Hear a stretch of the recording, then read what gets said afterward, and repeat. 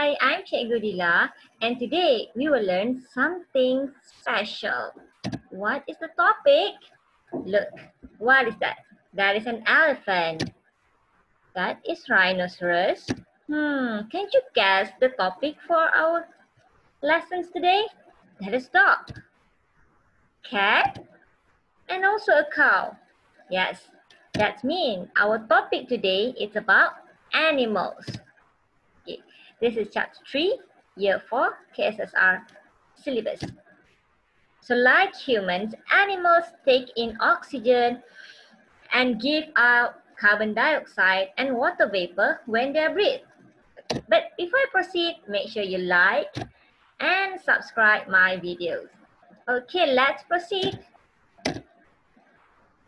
In this topic, you will learn the breathing organs of animals. There are several types of breathing organs of animals. The first is lung. Usually, most land animals breathe through their lungs. As for example, we have an elephant, birds, bat, monkeys.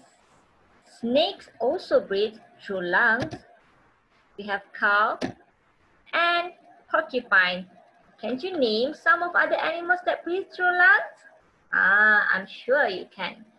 Next, we move to the other breathing organs. No. Remember, there are some aquatic animals that also breathe using lungs. What is it? Let's see. For example, dolphin. Dolphins also breathe through their lungs, even though dolphins live in the water. Same goes like a crocodile, whale, and also a penguin. But platypus and last turtles. Okay. Next. Our next breathing organ is book lungs. What are the difference between book lungs and normal lungs? Okay. Book lungs are book-like breathing organs. It's long, but the shape is almost like a book. Let's see how does it look like. So, the animals that breathe through book lungs, which is spider. Let's see how does it look like. So, here we have the book lungs. The book lungs of a spider. Instead of spider, scorpions also breathe through a book lungs. This is some additional info from your textbook. Okay, next, we move to the breathing organ where we call as gills. Most animals that live in water breathe through gills. For example, we have stingray, shark, fish, crab, and also a tadpole. What else? We also can have a jellyfish. We can have octopus. All that animals breathe through their lungs, and most of that animals live in the water. So we can call that they are an aquatic animal. The next breathing organ is spiracle.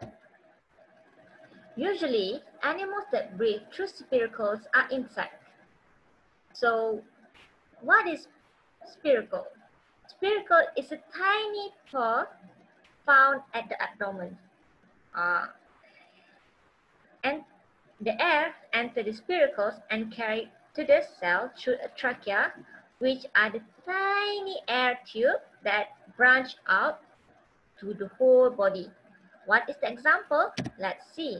We have an ant, mantis, cockroach, grasshopper, and also butterfly. We have another one. Yes, we have caterpillar. Next, we have the breathing organs of animals, which is moist skin. Moist skin? What is moist skin? Okay. How they breathe through moist skin? Oxygen diffuses into the body of animals through their moist skin and thin skin. As for example, like the snail, leech, and also earthworm. There are also animals that can breathe through two different breathing organs, which is lung and also skin. What is the animals? Okay, so animals can have more than one breathing organ. This animal breathe through their lungs and skin. This animal can live on land and also in water. For example, this is the most common one, which is frog, newt, salamander, and also a toad. Okay, I think that's it for our class today. So thank you for listening. Don't forget to like and subscribe. Bye.